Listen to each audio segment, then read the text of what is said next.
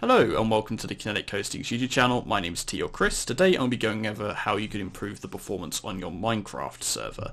So we're going to take a number of different steps you can take. There's quite a few. We're going to go through and optimize things like the startup flags. We're going to optimize some configurations. We're going to optimize the version you're running, and hopefully at the end of it, if you're having any performance issues on your server, they will be solved. Now, like with all our tutorials, and probably sick of me saying this, this isn't just for Kinetic Hosting clients. This is for everybody.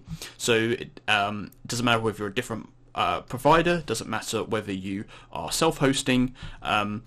This tutorial you should be able to follow along with, and I'll make sure I keep you in mind when saying stuff. Just we'll be using our own panel, of course, as demonstration purposes.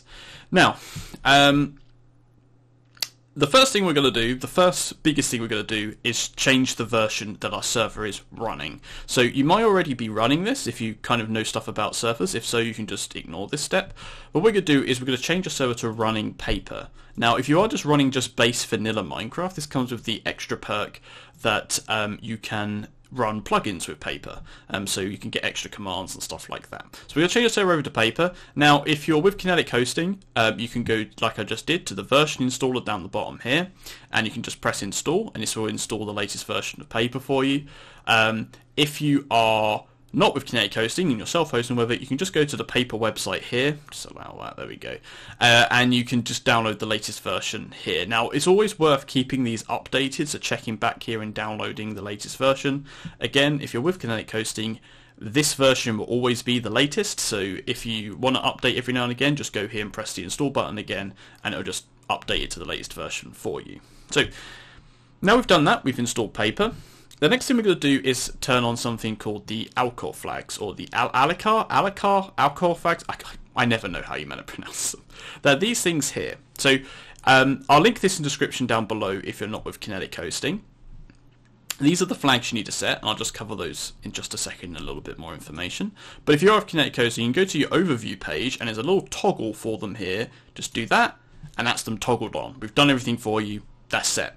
Now, what these flags are is they are startup arguments for your server. So they're basically a list of instructions that tells Java how it should manage things on your server. So what they've been tweaked to make sure they get the optimum memory management of your server and CPU stuff, all kinds of stuff. Basically, it's just the most optimal set of instructions for your server to run. So it's worth toggling these on. These can make a massive difference.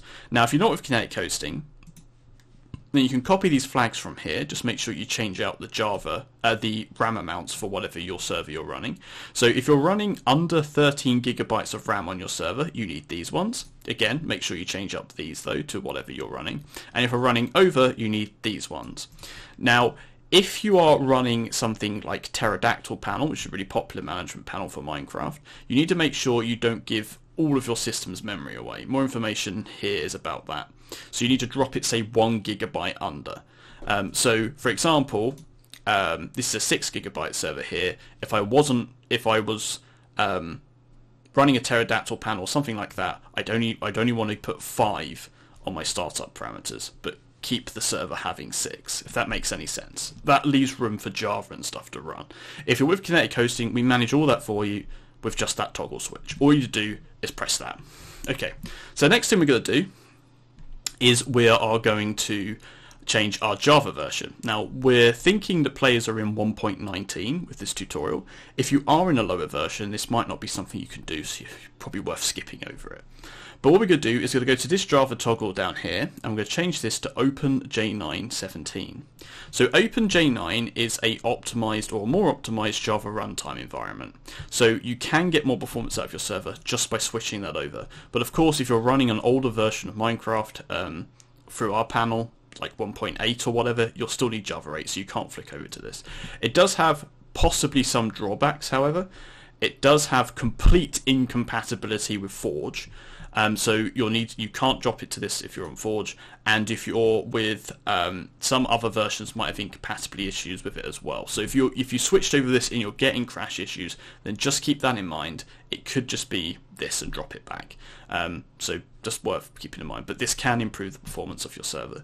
Now, if you can't change this over on whatever provider you're on or yourself, then yeah, it's fine. It's just a little extra step. You can just keep it on normal Java. Next thing we do is now we're going to dive into the configs. So for that, I'm just going to start up our server quick, just so we can generate those configs that we need. Let's go over here. Server is starting. Okay, just load the libraries in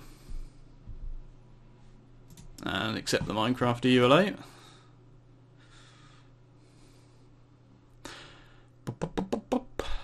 There you go. It's just taking a little bit long because it's the first load. Now that should have generated all of the files for us. Okay, so we can just stop the server there. We don't need the world to load. Yep, that's fine. Right, so the next thing we can do is we're going to change some stuff in the server properties file. Now, if you're not with Kinetic Hosting, you can go to wherever your equivalent to the file manager is, and you can click here, and it opens up the file for you.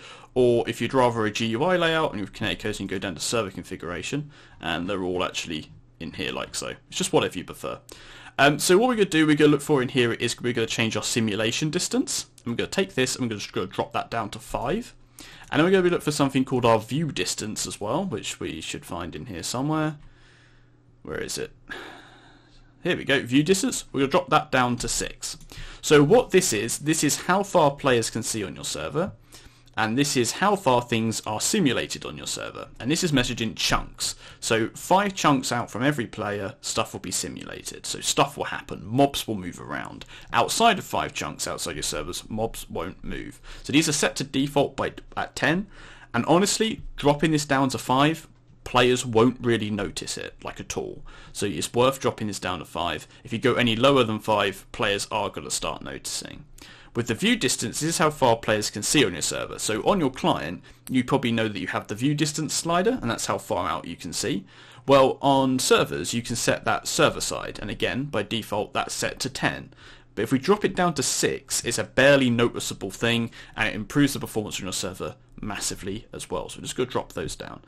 One thing to note is if you are worried about the view distance not being very far, you can install a mod called Farsight. I'll link it in the description down below, and that allows for you to see chunks that you've been through before. So let's say you are out walking around and you've loaded a bunch of chunks in. Your client will cache those chunks, and then that will populate the areas that you can't see on the server, making the view distance look bigger, if that makes any sense. I'll link that in the description just in case you're worried about that. But there are 2 big key steps you can take. The next thing we're going to do is we're going to go over into the file manager, and we're going to go down into the Bukkit YML. Now all of these settings that I'm going to be saying here are listed on our knowledge base. I'll link this down in the description down below, and we're basically just going to go down all of these and set these in our server, because these are the most optimal settings you can change that won't have an impact on the way your server, the way you play on your server. For example, we're going to turn how many monsters spawn on your server down around each player. If you go below 30, then you're really going to start to not see any monsters or mobs or anything anywhere. So it's worth not going lower than that. You can, if you really want to optimize even more, but these are the lowest we found you can go to without actually impacting how you play on the server. So let's go back to this. So like we said, we're going to change our monsters down to 30. So what this means is how many spawn around a player. So 30 mobs can spawn around a player. The reason we can drop this down from 70 to 30 is because often a lot of these mobs are spawning underground where the player isn't, so you're not really going to notice. The next thing we're going to do is we're going to change water ambient down to 5. So these are things like fish. So it doesn't particularly matter that they've been scaled down. We're going to keep axles and water underground creatures the same. And then ambient, so these are things like bats, we're going to set them down to 2 because they're not really important at all. Now, if you do notice an impact to the amount of mobs and stuff that are spawning around you, then you can come in here and adjust these at any time. Next thing was we're going to go over to the period in ticks of the chunk GC here. So this is going to set that to 500. And once we've done that, we're going to save the file like that. Now, if you're wonder what this is doing, this is how often the chunk garbage collector comes through. So this is, if there's a bunch of chunks stuck loaded, this is how often it will come through and clear out those chunks. If you set it lower than 500, you're going to cause all kinds of funkiness on your server, and it can cause more lag issues than it solves because you've got chunks being deloaded that shouldn't be, and they're reloaded again. So it causes all kinds of oddness. So don't go below 500 with that one. And we're just going to save like so. Now we're going to go back to our file manager. and we're going to look for the Spigot YML, which is down here. Okay, so inside the Spigot YML, we're just going to scroll. We're just going to look for the entity tracking range. Now, a quick way we're going to find this by using our panel. You better do it on yours too. I should expect, or most file explorers, we're just going to press Control and F. That brings up this little search box, and we're just going to type in entity tracking range. See, it's already in there for me because I've already searched it. I'm just going to press Enter. It's going to take us to it. Now, we're going to tweak these down, but not too far, because this, if you tweak these down too low, you are really going to feel it on your server. These are how many chunks entities are going to be tracking stuff. So players, we're just going to drop that down to 32. For animals, we're just going to drop that down to 16. You don't really need them tracking outside the chunk you're in. For monsters, we could keep that at 48, because if we drop that down, then we're going to cause all kinds of weirdness of how mobs are. You are going to notice it. And for other here, we're just going to drop that down to 32 as well. Again, these are other settings. If you start to feel them, start to feel that mobs are behaving funny on your server, then you can go in there and tweak these up. But you really shouldn't. We've done some testing just to make sure these are the optimal ones. Next thing we're going to look for is item despawn rate. And again, we can do the same things we did before. We can go up in here. I'm just going to paste it in from our wiki, but we're just going to type in item despawn rate, and then press enter. Now this is how quickly items will despawn on your server. Just keep in mind that this is changing how quickly items despawn on your server. This will, if you drop an item on the floor, this will be, how quick it takes to despawn. So you might not want to change this setting. But if you are running a public server, then it is worth halving that. That will improve some of the performance of your server. But if you're playing with just a few friends and you don't want items despawning really quickly, then it might be worth just leaving that one how it is. The next thing is we're going to look at arrow despawn rate. Just going to search that again as we did before. So going to Control F. I'm going to paste it in, but you just type in arrow despawn rate. I'm just going to press enter. Now this is how quick arrows despawn on your server. Now that's not as important, so we're just going to set that to 600. So if you've drawn your bow and fired an arrow and it's stuck into a block, this is how quickly it will despawn on your server here, like so. So we're going to set it down to 600 and half that. Now, we're going to set the merge radius as well for some things. So again, we're going to do the same thing as what we did before. We're going to press Control F, and we're going to type in merge-radius.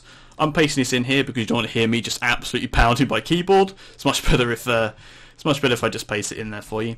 So we got the merge radius. So this is how far away items will merge from each other. So if I've chucked an item down on the floor and it's 2.5 blocks away, then they're merged together, and those two items will become one item. But still, if you walk over them and suck them into your inventories, there'll still be those two items. This is just for performance things. So we're just going to set this to 5. And the same with XP here, we're going to set this to 5 too. Again, this might not be a big change on your server, and this will be more noticeable if you're running some kind of public server or something like that. Okay, the final thing we're going to do is we're going to go into config up here, then we're going to go into paper world defaults. Now, if you are running an older version of Minecraft, this will be in a different file. It'll just be in here, and it'll be called paper YML, much like the Spigot YML. They recently moved it into the config folder here, and then into here. And in here, we're going to look for something called per player mob spawns. Now, if we just paste that in again, and go to here. Right, so this means that the mob spawns will be per player rather than a big global mess. So we're just going to put that to true. That will improve, this won't help performance, but it will help how mobs are distributed across players. Now it looks like by default in newer versions it is set to true, but in older versions this might not be set to true, so it's worth going ahead and checking. Now once that's all done, you're actually set. These are one of the most optimal settings you've got set on your server. You've got your flags, you've got your Java version, you have got your optimal settings set here. You're all ready to go. That should improve the performance on your server drastically. If it doesn't, I've linked a video in the description down below which covers how to track down lag on your server and find out what might be causing issues. Anyway, that's it for today. If you'd like to pick up a Kinetic Hosting server, then I've got a link to the description down below. I've got a link to the package I'm using here, the 6GB Minecraft Performance, in the down below as well. If you like to look at our panel and what we're doing here, you can go pick that up. Like I said, I've also have the video that covers how you can detect lag on your server and pick that up. I'll link that in the description down below as well. If you have any questions, feel free to pop them in the comments. If you're a Kinetic Hosting client, then please reach out to our support team if you have any issues or questions. That's over on our Discord, which is kinetichosting.net/Discord. Likewise, you can head over there and have a chat with us if you're thinking about picking up a server, or just have a chat. Just have a chat. We're open to have a chat. We're friendly people. Anyway, I hope you have a fantastic day and enjoy your less laggy server.